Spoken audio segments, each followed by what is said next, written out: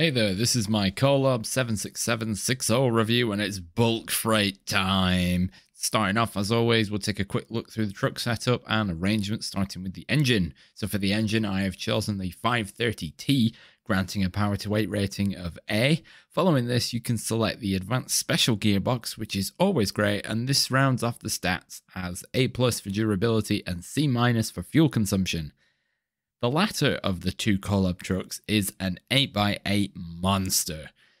In its initial release in the game, the other Kolob with the big nose was actually considered a bit more superior, as the ride height of this truck was a little too low and it used to catch boulders all the time. But in Phase 3, this truck received an active suspension buff, greatly improving the ground clearance and making it a bit more consistent to drive. This truck has all-wheel drive and diff lock always on, meaning that coupled with the advanced special gearbox, you can easily rock and gear without breaking a sweat. For a long time, it was a peak heavy hauler as demonstrated in this video in the top right, and it was technically a tie with the other Kolob. But once the Zix 605R was added in Phase 4, that stole the crown for itself. As the Zix 605R takes a bit of effort to actually obtain, this will easily see you through whatever you need to do in the meantime.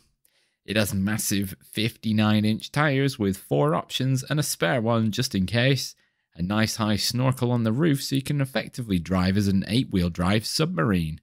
A 380-litre fuel tank will keep you running for a long time because it's actually fairly fuel efficient given its size, and I don't think that the fuel consumption rating of C- is fair.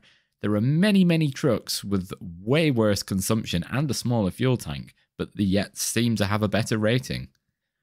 While off-roading in high range with no trailer, you'll see variations between 8 and 15 litres per minute, and in low range you can breach 20 litres per minute, but only in the really trickiest of conditions. While towing the super heavy cargo trailer, your consumption will be around 8 to 18 litres per minute, depending on what specifically you're driving through at that point. I took this trailer through the waters of the Yukon, as I have used this truck here a lot during my co-op days, and it's been great for hauling the massive trailer through the water. In these conditions though, you will likely average around 20 litres per minute, as these are the most strenuous conditions. Even at 20 litres per minute until dry, that's still nearly 20 minutes of solid driving time, and of course your consumption will always vary, so you'll likely get a bit more. Not only is the fuel consumption good, but this truck is surprisingly fast, especially for its size. If you let it flex in 5th gear, it's no slouch at all.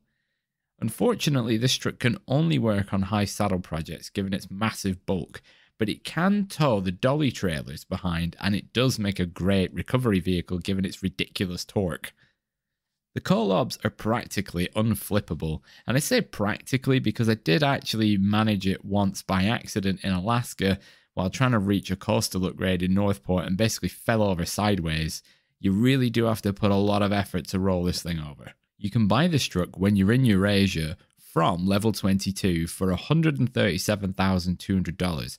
Yes, it's a little pricey, still cheaper than some stuff, and it's obtained at a fairly late level, but if you're focused on the correct missions to power level, you can have this thing in no time, and it's never a bad idea to have a behemoth such as this in your garage. To summarize, the pros of this truck include good fuel consumption, all-wheel drive always on, diff lock always on, excels at hauling even the biggest trailers, can hold dolly trailers, and it has a rooftop snorkel. And the cons of this truck include requires active suspension for peak performance, and it only has the high saddle add-on.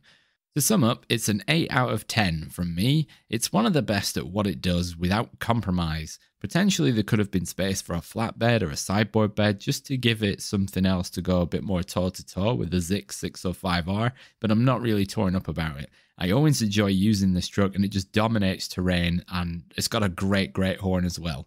So I want to thank you very much for watching. If you found this video useful, then please let me know down below with a like and a comment, as it really helps the channel out, and have a great day.